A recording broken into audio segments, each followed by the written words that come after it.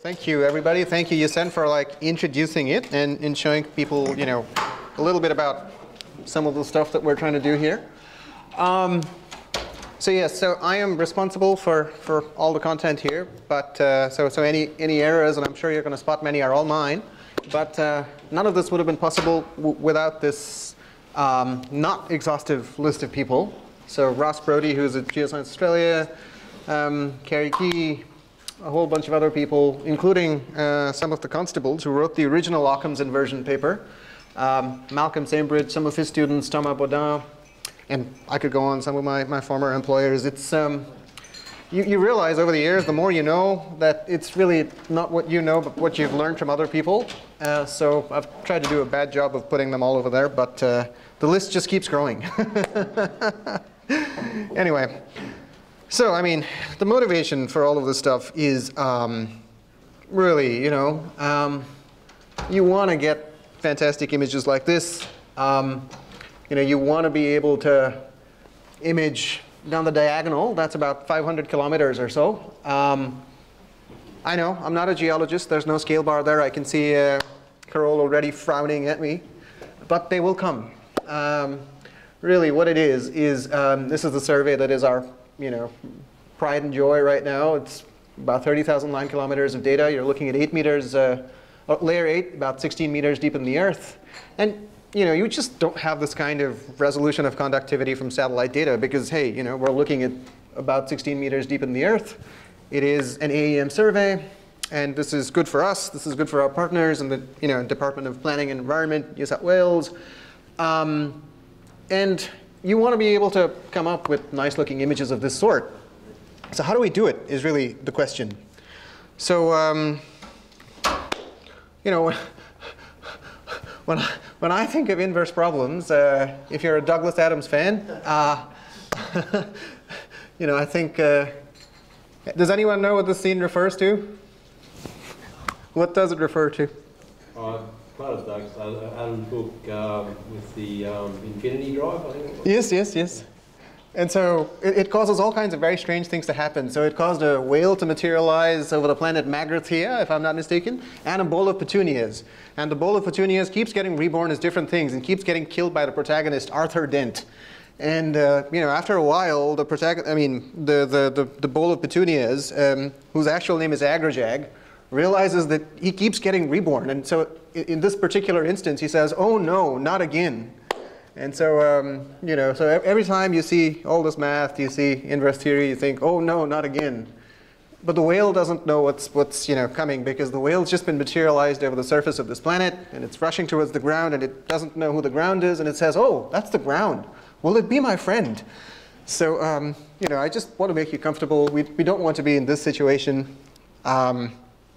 But really, what inverse theory is a little bit like this. This is one of my favorite webcomics. It's a webcomic of sarcasm, math, and romance all rolled into one. It's called XKCD. And it's been going solid for about nearly 20 years now, and it's great. But really, I think this sums it up beautifully. This is an inverse problem. As in you're measuring something, and you better hope that it has some relation to whatever it is that you're interested in. If you were a physicist, you'd say conductivity.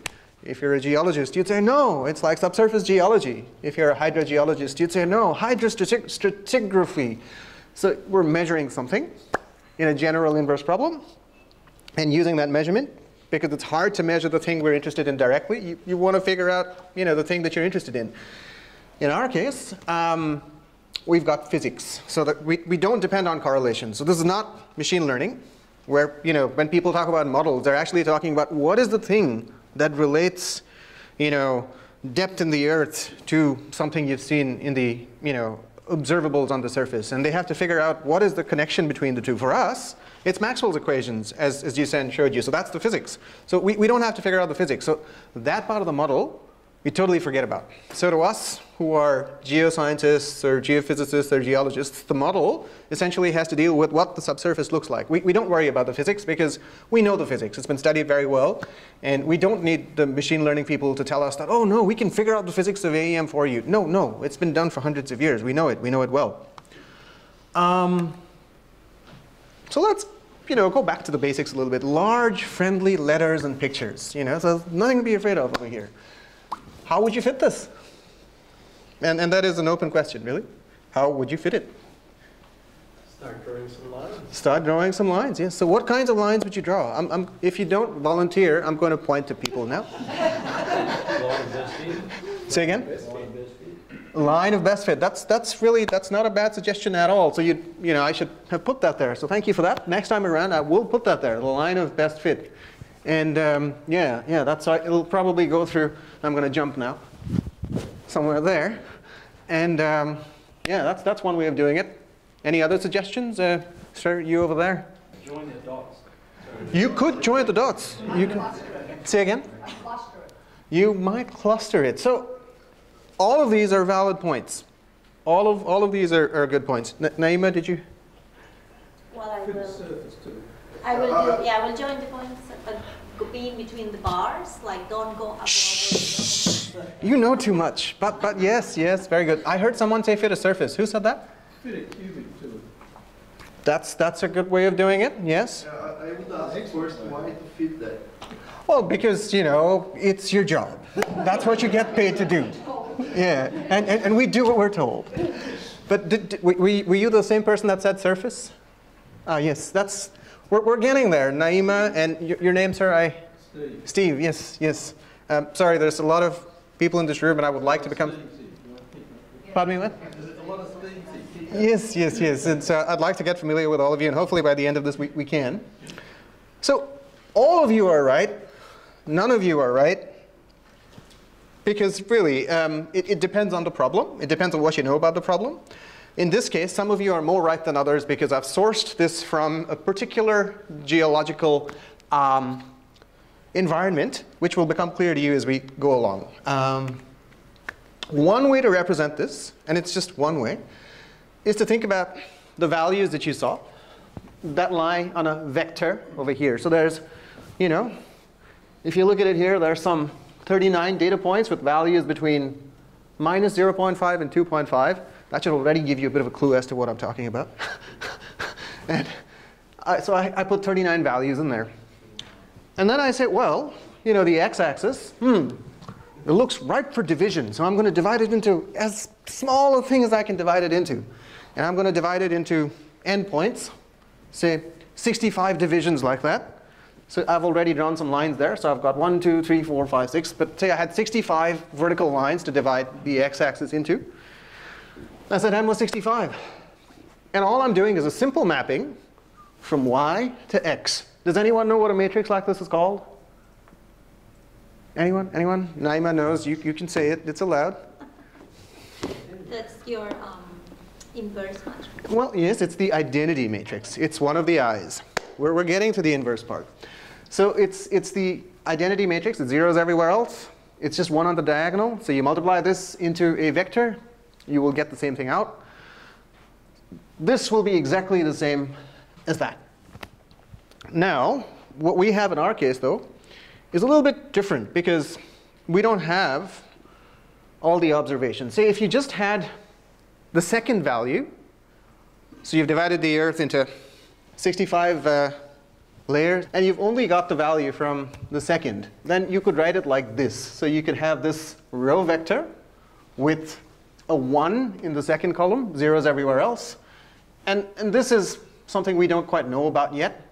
And that's how you would select only x2. And another fancy way of writing that is, you've got this basis vector times this vector over here. And this basis vector is zeros everywhere except for the second column. And you could have a few more such basis vectors. You could have the second value, the fourth value, the ninth value. And so you get the idea. You're sort of selecting things from the original vector of x. And I'm a visual person, so the way to look at this really is you've got your 39 values over there between minus 0.5 to 2.5. You have your n over here, which is about 65 or something. Yeah, there you go, it's 65. So you've got 65 columns. You've got 39 rows, so that's 39 over there. That's the 65 over there, so there's 65 unknowns. So you've set yourself up a system of equations, y equals ax. And so I just told you that the unknown is x. So what should we do next if we wanted to find out what x was? We would do an inversion, right? So now you're getting to what an inversion is like. So then the point is, well, could we invert this matrix though? Because it's not a square matrix. It's 35 by 65, so you can't invert it.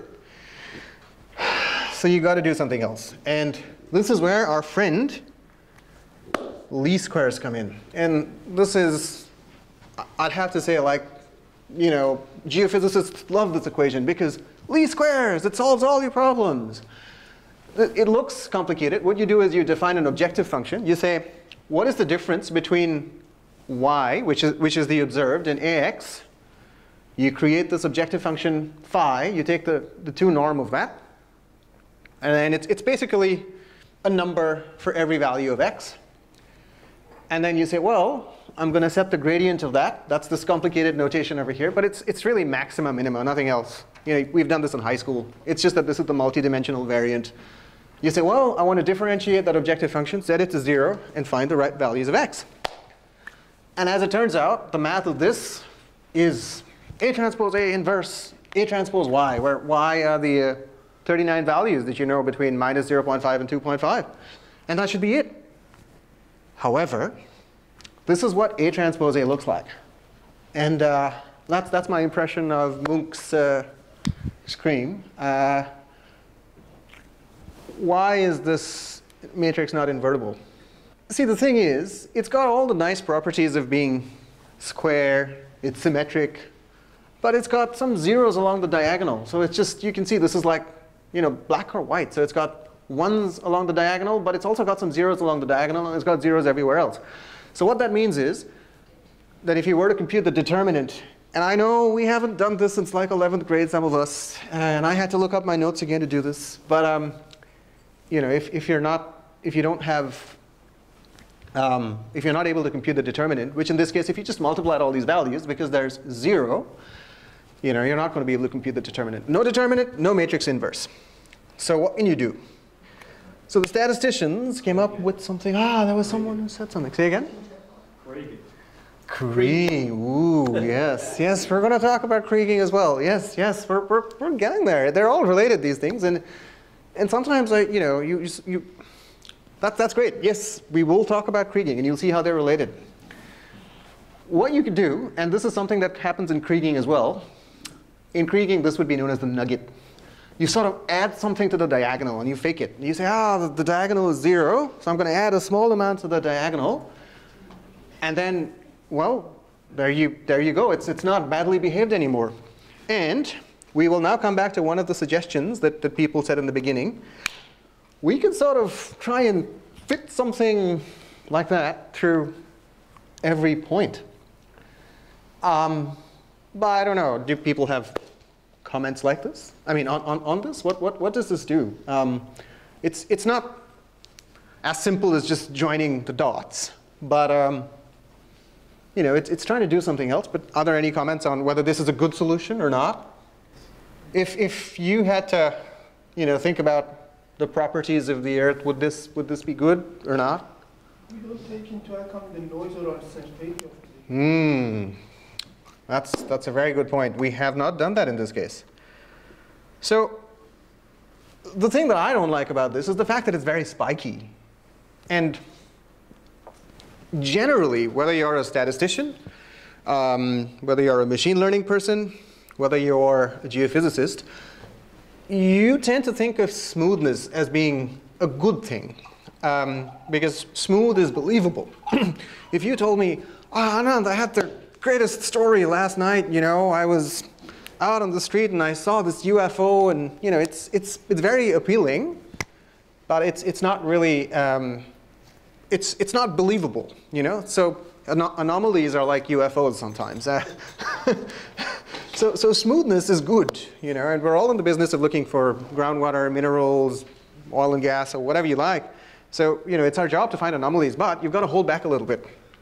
So this is about how we hold back by enforcing smoothness. So what we do we introduced this matrix known as the regularization matrix. And this is unavoidable in inversion, because this is really what influences a lot of our solutions. What this is saying, whatever my solution is, I don't know what it is, I will compute.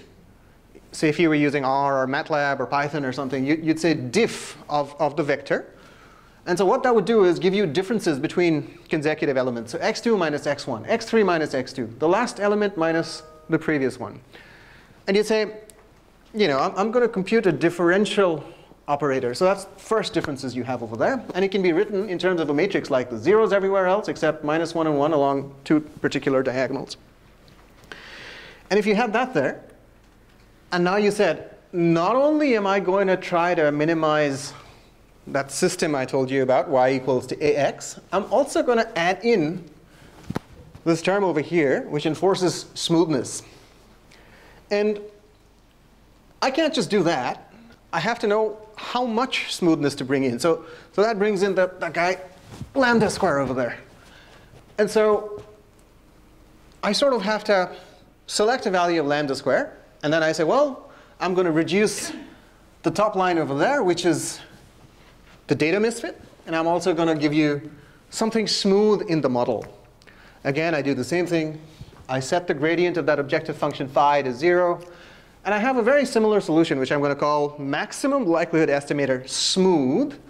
And I'm going to say, well, I'm going to be, you know, systematic. I'm going to start with a very small value, almost like it's nothing. And instead of having, you know, A transpose A inverse, I'm going to have this added term over there. You know, do the inverse of that, A transpose Y, and I get a solution. And now the solution suddenly begins to look like that.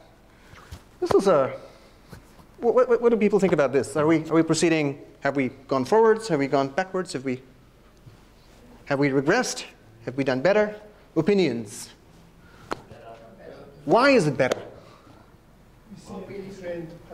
Yeah. So we're beginning to see. Say again? Because it connects all the dots. It does connect all the dots, but this also connected all the dots, right? It has no zeros. Yeah, but I have a big square there that connected. Say again? Say again? The other image, there is big squares there that connect to nothing. Yes. So essentially what you've said is that this is smoother. So really what it is, the statement that I'm looking for, is that this has enforced a certain amount of smoothness. But what it does, I won't give it away. I'll let you say it because you're saying things before I do, so I'll just let you say it. Say again?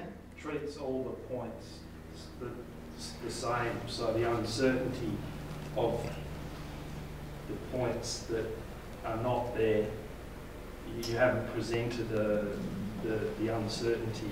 That is the known versus the unknown. That is true. See, I mean, I don't have to do anything. You're just putting my slides together for me.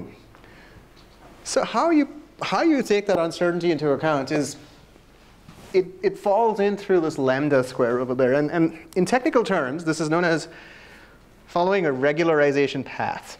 And how this connects to what you said, sir, what did you say your name was again? Matt. Thank you, Matt. I am now going to draw for you the data misfit and the model norm. And this is basically a fancy way of drawing a quadratic. It's a bowl. And the minimum of that bowl is over there. So blues are minimums. And this over here in a different color scheme has a minimum given to you by darker colors. And this is more like take a pipe, cut it, rotate it, and then you'll sort of get the contours of this. And where's the minimum of that? Can anyone tell me? The person who told me the last time is ducked out now. So where is the minimum of these red contours? It's a line. It's a line, absolutely, that's right. It's everywhere along that line. So what it is, on this plot, I've actually plotted the contours of this and the contours of this separately. So the contours of the bowl are those. The contours of the cylinder are these straight lines. And depending on how you choose lambda square, you will go on what is known as a regularization path from the minimum of one to the minimum of the other. Because the minimum of one lies at, well, we know it's the center of the bowl here. And the other one really could lie anywhere on that axis. And the only way to minimize both is for the surfaces to sort of be tangential to each other. So which is why you've got to follow this path. Because if I move anywhere along this line, that's a line of constant data misfit. If I move anywhere along this line, that's a line of constant, what we call here the model norm. So what's going on is that the only way to simultaneously minimize both is to sort of be tangent to them. So the tangents can only be on this straight line. And I've drawn 3 parts for you to foreshadow the noise element that was just mentioned. So the choice of trade-off parameter takes us from the trade-off parameter being very small and the trade-off parameter being very large. Now, if we get back to this equation, this one actually, that one over there, the top. The only way to minimize phi, if I made lambda square very, very, very large, was to make this term in Rx 0, right? On the other hand, if I made lambda square very, very, very small, is that what I said? No. If I make lambda square 0, well, the minimum of that is just this guy. So the minimum of this is the bowl, whereas, you know, the way to make, if I made lambda square very large, I'd only be paying attention to this guy. Because the only way to then minimize that cost function phi would be to make Rx equal to 0. And we know that that lies along that straight line that we mentioned. So that's the path you mentioned, that I mentioned. So lambda square equals very large will take me there. And lambda square equals very small will take me here. And the regularization path is in between these two. And so the choice of choosing that lambda square is essentially what influences all our geophysics. And for this, we need statistics. And for this, we need to think about noise. So now we're going to jump into some chi-square statistics. So I take 15 samples from a normal distribution. And I've done it 1, 2, 3, 4, 5 times. And I've got the formula up there, right on top. I really need a stick. Do we have a stick somewhere? We don't, but that's fine. Use your mouse, maybe? I'll have to look backwards and use my mouse. That's just terrible. So what it is that that's the formula for the chi-square on the top right over there. And so for every sample, so I've got 15 samples in each row, and I've also plotted their histograms on the left over here. So I've just got 15 samples from a normal distribution. And I've computed the chi-square. And look, the values are sort of close to 15, right? 14.7, 14.9, 9.31 in this case. But it can get low, but it's much more likely to be close to 15. Let's do this experiment a bunch more times.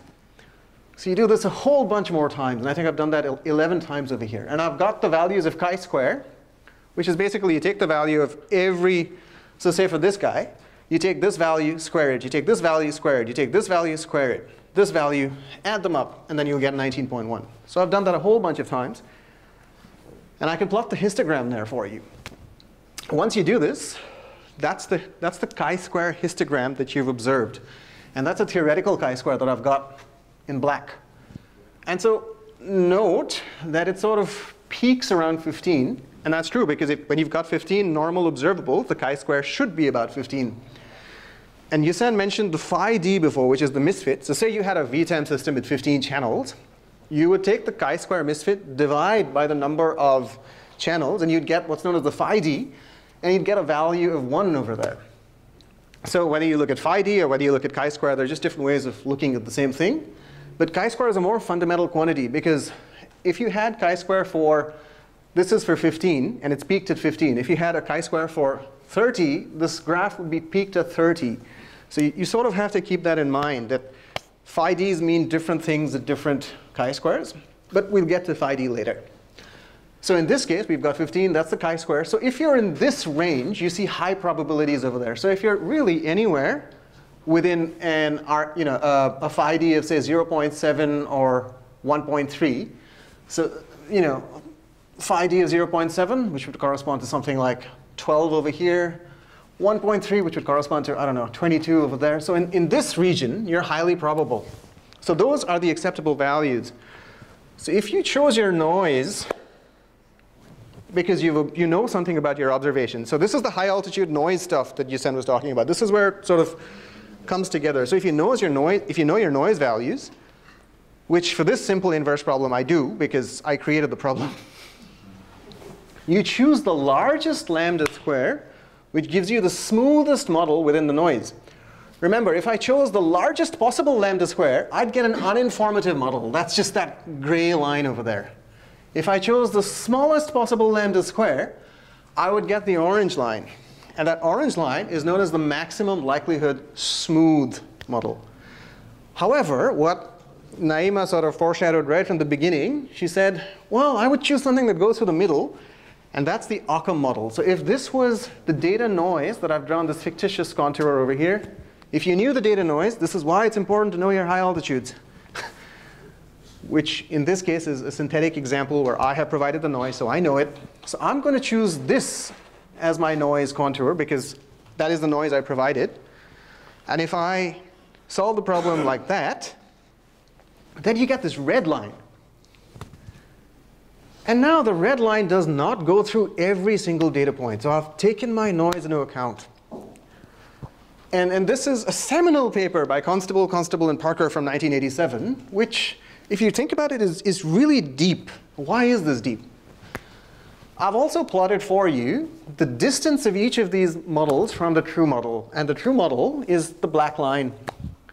So I've only got observations at a few places. That's the blue areas. However, I know the true values everywhere because this is a synthetic example, right? But the algorithm did not know that. What I know is different from what the algorithms know. So at every single point, say, for the Occam model, between this and this, for every single point, I can compute the distance, and I can square it. So I can compute this distance, that distance, that distance, that distance. And I can square them and add them up, and I'll get a number. And I call that distance from the truth. So despite the fact that the orange model goes through every single point, its distance from the truth is larger than the red model, the Occam model. And think about it. This is kind of a little bit fundamental, really. It's something about structure, and then physicists and mathematicians get very excited about these things. But there's something about smoothness which is good. The algorithm didn't know anything. You were saying, Ismail? Yeah, so you have constructed a model and then did the forward modeling. That's the approach. So why some of the readings, for example, the one at 10, located at 10 in x-axis, is completely opposite from the actual model response? Noisy data. We never get to observe. We never get to observe, say in geophysics, you never get to observe pure data. There's always noise. So this is noisy data. So, and I know the noise because it's a synthetic experiment. But for a geophysical experiment, we would measure the noise. That's why it's important to get a handle on noise. But what is fundamental about this is the fact that all I've done is, using the inspiration of smoothness, I've actually come closer to the truth, despite the fact that I haven't fed all the data. Neil? It might help you to explain why some of those values, data values that have error bars are actually falling outside of the true model. So I could do it, but why don't you explain it? Well, the noise values you have are just estimates of noise. You don't actually know the noise at any particular point. So what it is that I don't know. I just know that in this case, the Gaussian has a standard deviation of 1. I don't know at every single point what the noise is. I just know something about the Gaussian. And that's all Occam knows. So I don't need to know at every single point what the noise is. If I knew that, then, well, there is no noise, right? Because I could just back out the noise and get perfect noise-free data. So I don't. I know something about the statistics of the noise. It's a good point, Neil. I should have. Multiple observations. Say again? You You'd have to have multiple observations. That's exactly right, which is why multiple high altitude lines. Greater than 20. Say again? N greater than 20. Yes, if you had Gaussian observations, because there is no such thing as a law of small numbers. Yes, you'd have to have a reasonable sample size, yes, or lots of soundings, as we tend to have. So just a quick question. Yes. Are you able to reduce your delta x? So it's Yes. because you've done it basically at 1/10, the whole Yes. way up. If you reduce your delta x to say 0.1, won't then your original, if you use your smallest deviation, that will probably give you, it'll be a lot more computer intensive. That's a very good question, Jake. Yes, it will be more computer intensive, but for a 1D problem, it's not really very difficult. For a 2D problem, you can reduce to very small intervals as well. So you should reduce to small, but no smaller. Because if it's going to be smooth anyway, what's the point of making things very small? So that's a very good question, and I've actually done that for you in one of the examples. So thanks for that. And why this is fundamental is because this is actually inspired by a well log from the Permian Basin in the Earth. So it's actually a conductivity log that I remember, because of course I can't bring a conductivity log away with me from my former employer. But I remember the values. It kind of looked like this. So it's, there was this aquifer that we were trying to run, make sure that we weren't running afoul of the regulators, because we didn't want to, for certain drilling purposes, tap into drinking water supplies or contaminated. So that's why we wanted to see if we could use airborne EM to tell us something about the aquifer. But this was the well log in the area. So all I've done is I've taken the numbers and I've assigned the depths. So instead of indices from 1 to 65 or 1 to whatever it was, I've just assigned the depths associated with the numbers. On the y-axis, I've kept the log 10 resistivities exactly the same. And yes, I did do my geophysical training in the United States. So, well, I think in resistivities. I don't think in conductivity. It's just, we're teaching you, don't worry. It's not working. And to make this a little less abstract, so if we had a layered Earth, this is your layering. This is what it would look like. There's no lateral heterogeneity. And all the stuff that's not the Earth, that's to do with the system geometry. And you could ask, why do we need to have a layered Earth? Because as Yusen has shown you, for that beautiful picture that I showed you right in the beginning, 85% of the data, this histogram adds up to 1. Thank you for pointing that out, Seb. So these are percentages. This, and this must add up to 1. So these are good fits to data. Now we're talking about electromagnetic data. These are medium fits to data, and these are really bad fits. So this is, 12% or so of your data for 100,000 soundings from 3 days of production. Really, do you want to throw 2D and 3D algorithms when so much of your data can be fit with a layered Earth model? And remember, this could also just be bad or wonky data, or so there's a cost benefit to be analyzed. And as Yusen said, if you go to 2D or 3D, all the theory here holds.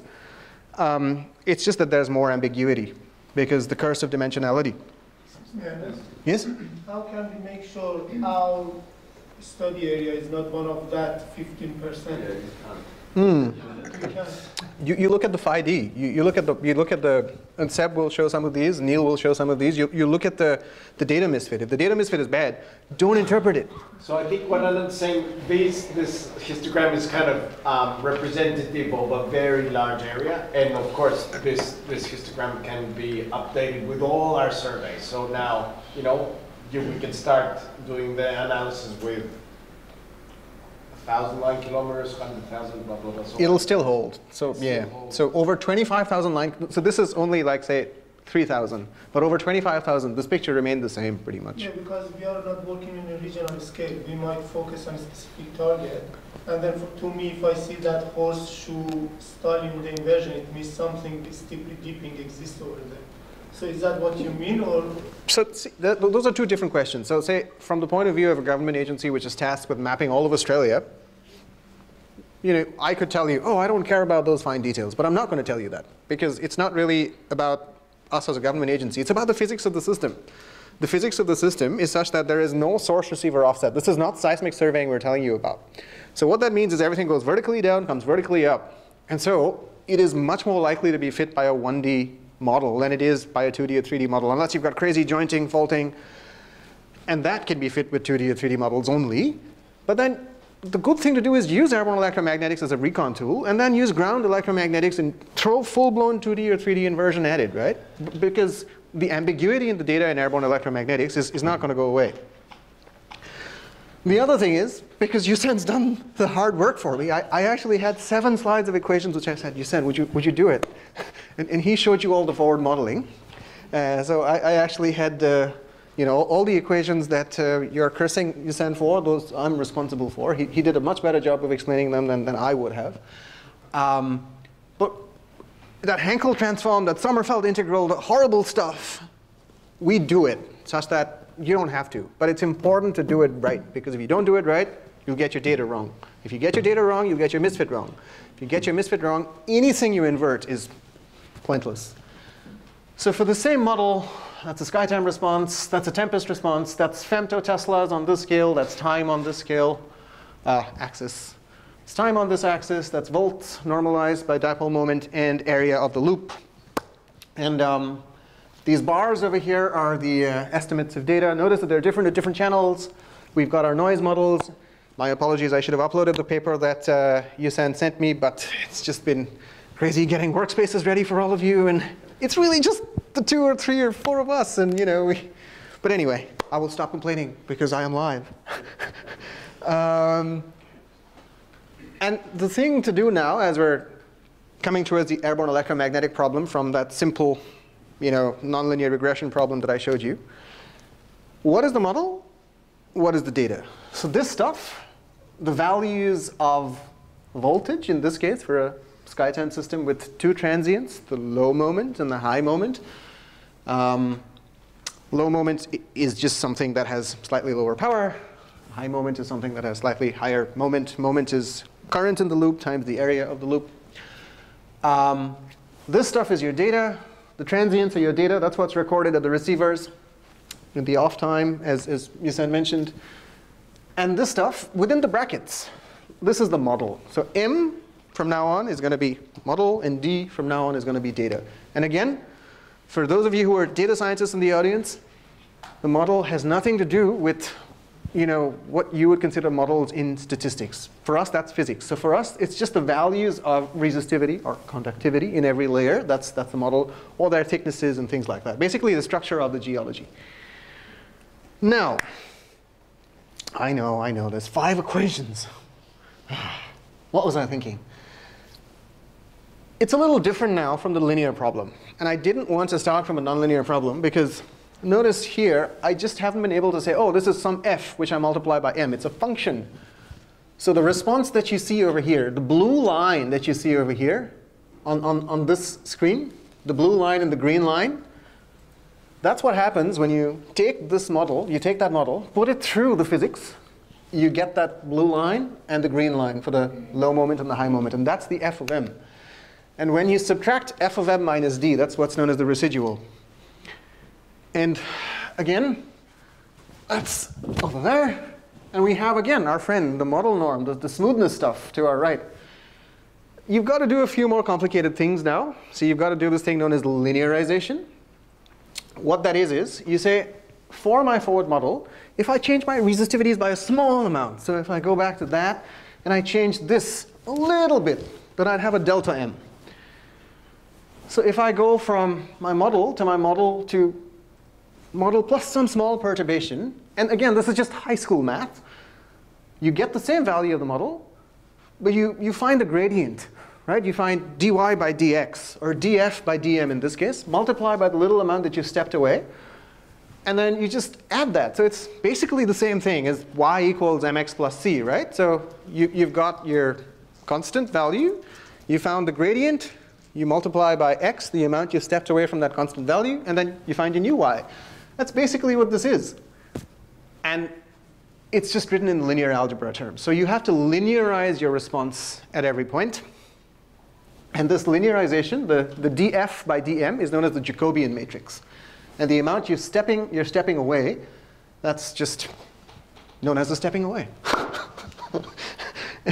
And once you do that, instead of doing the derivative with respect to the model, you do the derivative with respect to how much you stepped away, set it equal to 0. But the formulae kind of looks similar. to what you had for the linear case. And why that is true is because they're not so different. This is the Occam solution where we would choose lambda squared depending on the noise. So we sort of do the same thing over here, but before we do that, I want you to note two things. This guy, that's this over here, and the gradient of this guy, that's this over here. So this is like the first derivative of the cost function, and this is the second derivative of the cost function. These have two specific names which you will come across all the time. And those of you who are trying to learn about machine learning will come across this all the time. That's the gradient, and that's the Hessian. And we shall not talk about these anymore. But what you have to do is, your new model is your old model plus the delta that you stepped away. And how do you find the delta that you stepped away? Well, I'd sort of written that, I think, in the previous few slides. There you go. There's a formula for that. So you can sort of get that delta M. All you really need to know is this bit R over here. And R is the residual, which is the difference between the blue line and the green line and the data that have been recorded. So basically, all you need to know is your regularization and the data to be able to get that step. You can take that step, and instead of writing it so complicatedly, you can write it like this. And this, again, those of you who are coming from different backgrounds, this is known as steepest descent. You basically start from a point. You take a step in the direction of the gradient. So remember that bowl I told you about? So if this is the bowl, I'm starting here. I look at the gradient. Oh, the gradient tells me to go in this direction. I put a little step over there, and then I proceed to the gradient direction. I keep doing that till I reach the bottom of the bowl. And so that's basically what gradient descent is. So nonlinear problems are solving repeated linear problems. So instead of having a nice bowl, I'm going to have a bowl that looks a little bit like that, so which is why you've got to do the linearizations. If the bowl looks like this, you're out of luck. Not going to happen. It happens in seismic problems, but mostly not for electromagnetic problems. Your bowl looks a little bit like that. And so you use the gradient to step. So you basically do repeatedly at every step linearizations of where you're at. You take a little step, do a linearization, do a little step, linearization, do a little step. So every time your new model replaces the old model, you do it again. New model replaces the old model, find the gradient, continue till you're within data error, find the smoothest model. And this might seem a little bit abstract, so let's actually solve this problem, where I've got the observed data, which does not lie, Ismail, on the true data over here is the blue line and the green line. The observed data lie off of it because there's noise in the data. And as Neil pointed out, we know the statistics of the noise. And let's give this a go. Let's try and solve this problem. Let's try and start from some boring, uninteresting model. Yes? So all I understood from your presentation so far is noise is important. That's all. If you've understood that, you've understood the most fundamental part. Yeah, but what's happening here? So yes. That lambda m is that the linear section that what was its name? Tikhonov. Yes. Yes. Yes. And then that n is the step. So yes. That part is that linear coefficient, and that n is for non-linear part. It's basically as simple as that. Yeah. Okay. It's as simple as that. It's just that you have to do this repeatedly. For a linear problem, it's one shot because, oh, I'm here. That's a bowl. I have to get there. I can get there in one shot. In a nonlinear problem, I sort of have to divide a surface like this into lots of little bowls. But that's basically it. Let's give it a go. So let's start. So these are resistivity models that I will iterate. Here's a value of that lambda square, the Tikhonov parameter you were telling me about. And here is on this axis, misfit. So this axis and this axis do not align. These are just two different plots, but they're related to each other. So what I've done is I've got 1, 2, 3, 4 points over there. You'll see 1, 2, 3, 4 models over here, and the true model is plotted in dashed black. So when lambda square is very high, I get a very smooth model. That's lambda square very high, but it doesn't quite fit the data because this model, there's actually two models in there. This model is very smooth. because lambda square is very high. Remember, lambda square very high was that straight line, x1 equals x2. Well, what that means is every resistivity equals every other resistivity, and that's a straight line. And that's what happens when lambda is high. Lambda square is high. As I begin stepping this way, and I make lambda square smaller, I begin to complicate the model. I begin to fit the data better. So these two models are pretty much the same. Their misfits are very similar. This model corresponds to the third lambda square. And that model is this red model. And it's sort of fitting the data. And now, Jake, you'll notice that this had about 65 little divisions. This has about 50 coarser divisions. So, you know, I don't know the true discretization of the Earth. No one told me the true discretization of the Earth. So I've made it a little bit harder for myself over here.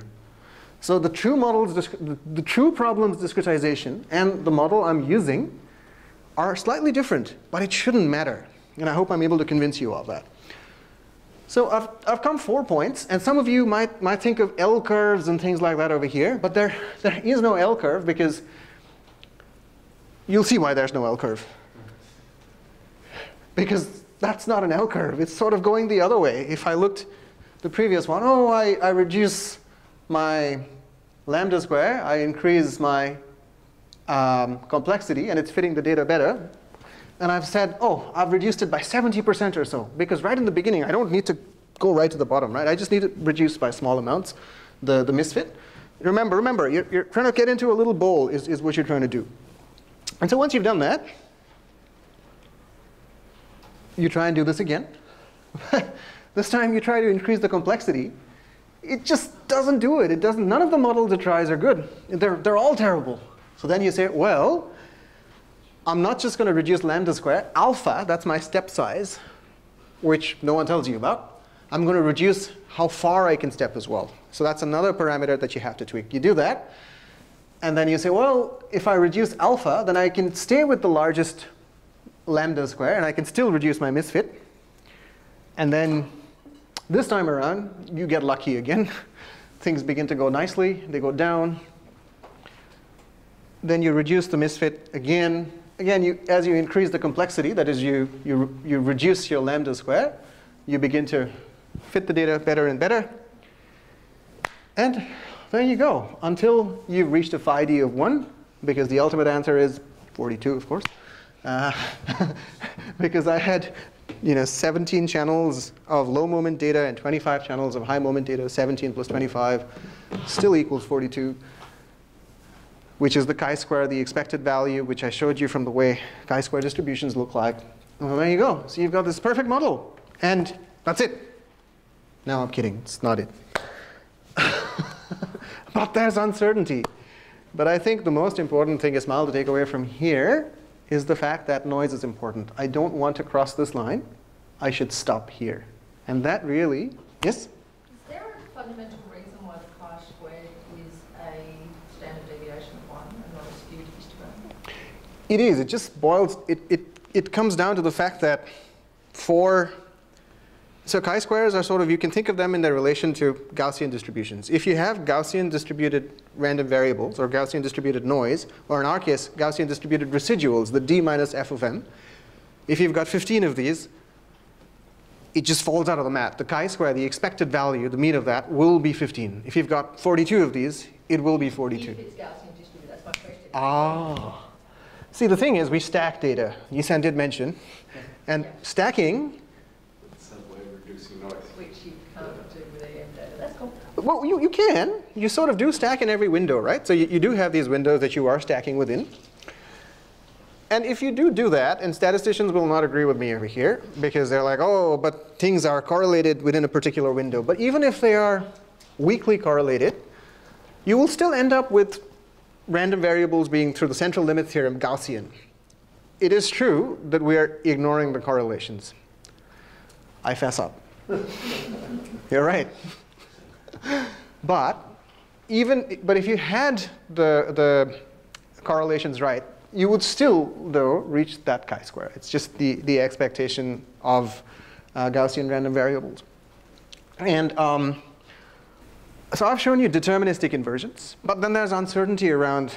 So there's uncertainty in the noise, but there's uncertainty in the models as well. And this is an important thing to distinguish. Uncertainty in the noise, uncertainty in the data. So uncertainty in the data manifests itself as uncertainty in the model. And the Bayesian way of looking at that really is, you sort of read this from right to left.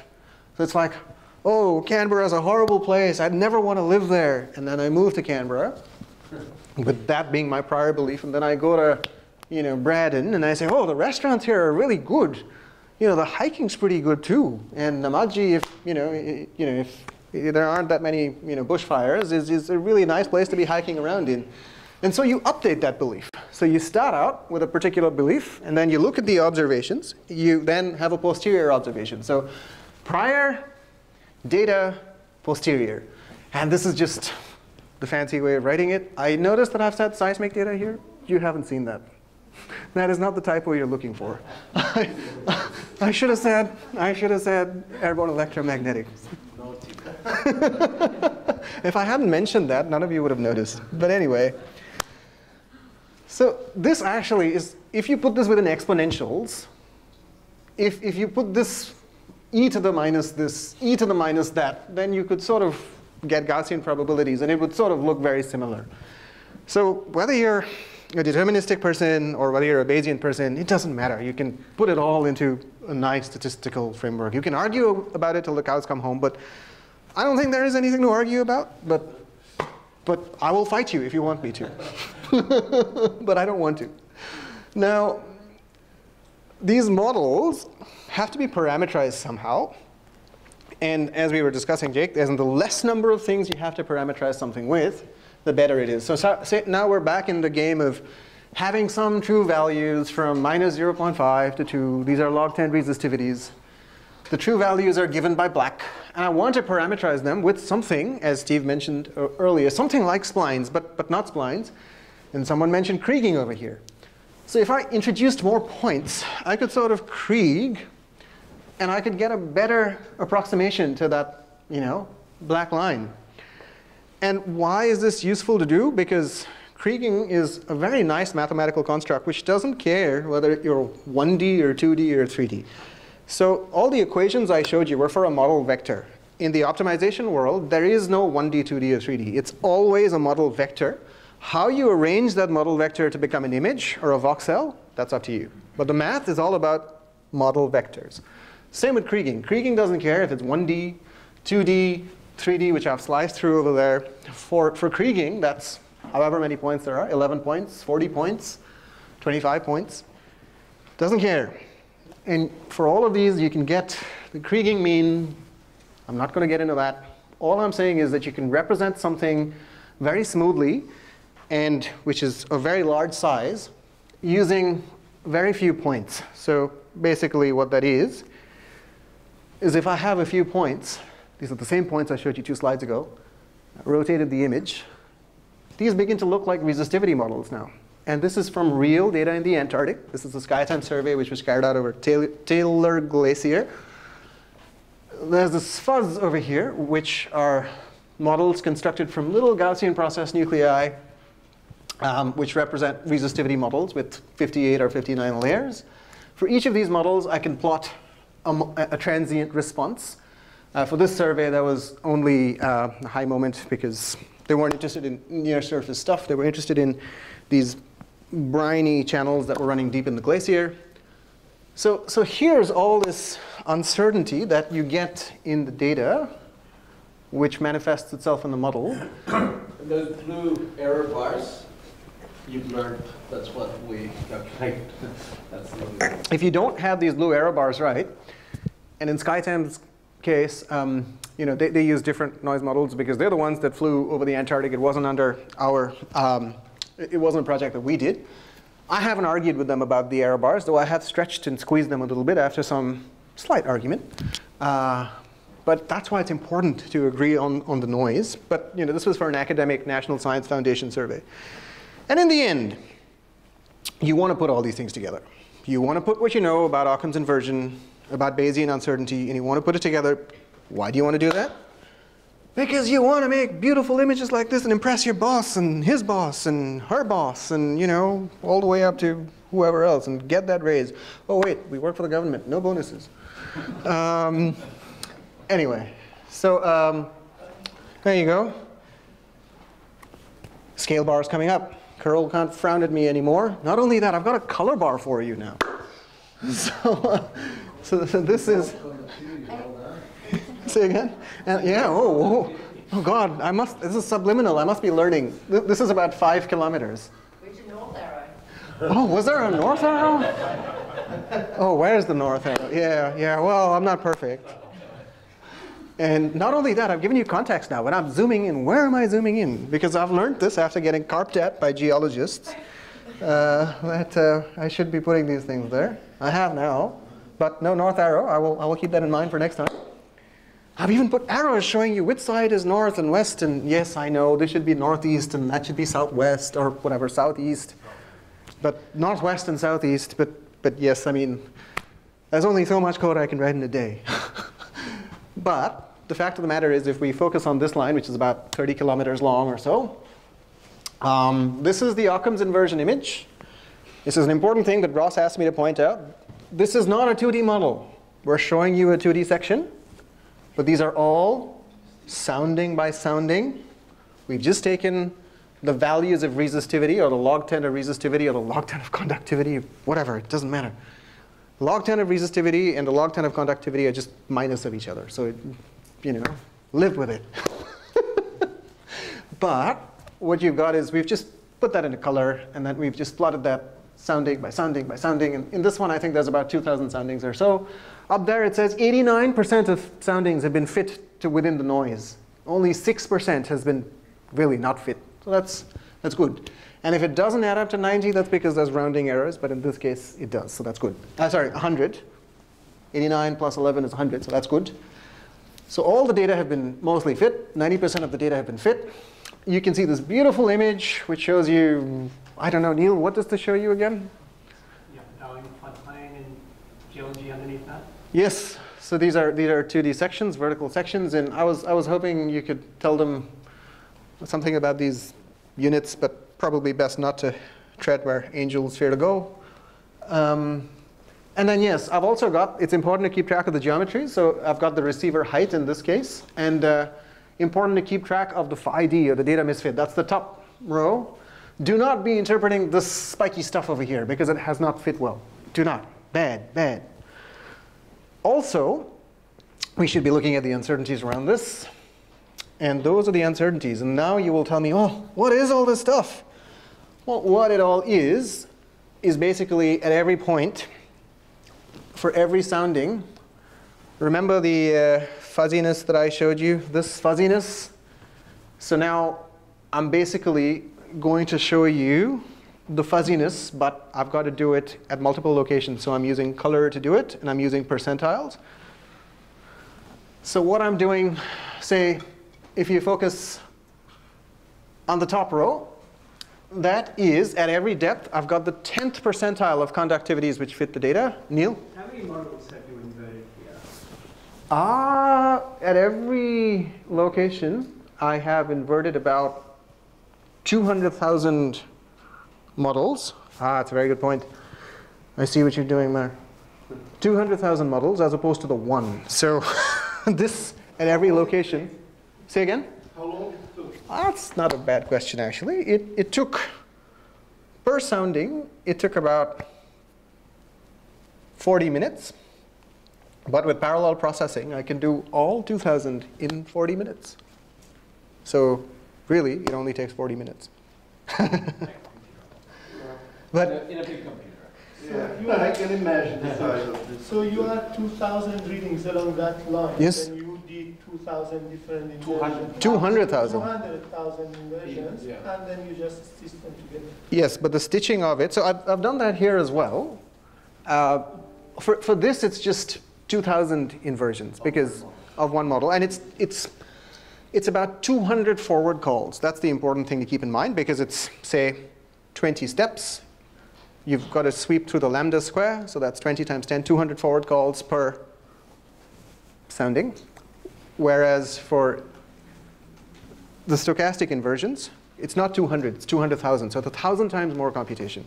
And a little bit more, but really what it is how much time does it take. But 40 minutes is not that much time. Go for a coffee. Can I just say something? I think the point is, I know probably you're saying it's too much, but you can see, and I think Anand's going there, your single model on the deterministic is a good enough pass.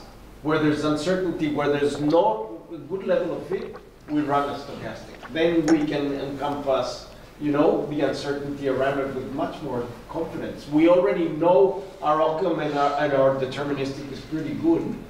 The Bayesian just lets us go to sleep comfortable at night. It's like we've done our due diligence. Yes. And, it might be also good to quickly describe model non-uniqueness and why you would choose to run so many models. So that we're going to do in the next slide. But what I'd like to get through is the percentile. So at every location in the Earth, I've calculated the 10th percentile resistivity, the 50th percentile, the average, and the 90th percentile. And I've presented them to you as colors over here. So when the percentiles are close to each other, that means it's highly probable. What that means is that the 10th and the 90th percentiles are sort of bunching up together, or that the colors are similar. And when the 10th and 90th percentiles are very different, like over here, this is all red. And this, I can still jump, 60 slides in, is all blue. So that means that blue and red are different. They're very different from each other, lots of uncertainty. And I've drawn profiles for you here, 3 vertical profiles that will address the issue of non-uniqueness that Neil talks about. Those very same profiles. And so you see that the Occam model is just one. So the Occam model is the blue model. It's because, remember, Occam, smooth, smooth, Occam. So the Occam model is the smoothest model that sort of goes through the uncertainties. This is the 5th percentile, 50th percentile, or the median, and the 95th percentile. Or in this case, I might actually have done 10th percentile. What did I do? You said 10. Yeah, so it's the 10th, median, and 90th percentile. So the Occam model is just one of models that can actually fit the data. So look at your uncertainties. And darker colors, not probable. Hotter colors, more probable. So in this case, it's generally saying that we're sensitive to conductors, which should not come as a surprise to those of you who are familiar with EM. Inductive EM. Because Naima will say, well, controlled source EM, we can see resistors. But this is not controlled source EM. This is airborne electromagnetics. Because of the way AEM works, you can only excite a certain kind of mode, TE versus TM. It's the transverse electric, which is sensitive to conductors, which is why every time you see conductors, the skirts of uncertainty are cinched up. If it's cinched up, it means it's more probable, or as Ross asked me to say, more plausible. And to sum up. And then just can we go back on that one? Yep. So I think it's a very good point, and you did it on the previous one about the blues and the reds. But it also, if you can talk us a little bit more about that, like the diffusive nature of VM and how. Yeah. So as so Nabighian, 1987, smoke rings. You've got this loop of current, transient. As it goes through the Earth, it diffuses through the Earth, and it sort of becomes, more diffuse, and you get less signal return. And that's generally true of most geophysics, as in the deeper you go, even if it's tomography, you really can't see that much more as you go deeper in the Earth. And so you see the uncertainties being kind of low in the near surface, and as you go deeper, the uncertainties are higher. But it's not just depth, it's also conductivity. Don't be looking for resistors with AEM. So if you're looking for fresh water, you can't do that. You look for the conductors, look for the clays, look for the salty water, look at all your wells, look at all the geological information, and make an interpretation. But Seb and Neil are going to talk to you about that, not me. But to sum up, really, it's, I don't have any more to say than this. We would like for our models to be as detailed and realistic as possible, but it's like the UFO problem. It's just not believable. Even though we'd like to believe our tales, do not overfit. Pay attention to noise models. Read that paper, which I forgot to upload. But in general, as a rule in all kinds of geophysics, pay attention to noise. It's expensive to assess uncertainties, But it's not impossible. We've made it part of our routine workflow now. So what I will do is I'll invert the entire survey and I'll QC it. And Neil over there will be like, I don't trust that. Or some geologist will say, well, I really want to interpret that. But because Neil is diligent, he sort of goes and looks at it and says, I can tell you the uncertainties around that, and you shouldn't be interpreting that. So try and assess uncertainties. Also, don't let these fancy machine learning people tell you that we can do all the stuff for you. There's a massive amount of overlap between inverse theory and machine learning. You should know all this stuff so that you know when you're not getting lied to. Because I can tell you from personal experience that people are trying to sell you machine learning to solve, I don't know, world peace. But it's a difficult problem. It's important to know where machine learning can help you and where it can't and what the similarities are. And I hope that when people try and throw equations at you, you're like, yes, I know what a tick-knob regularizer is. You can go back and tell them now.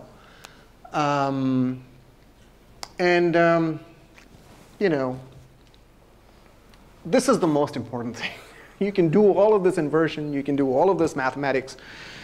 It might be exciting to me, but really to your stakeholders, is it relevant? So the conductivity model, which you get from the airborne electromagnetic data, is it representative of the geology that you're looking for? And that is stuff that Seb and Neil are going to try to drive home today.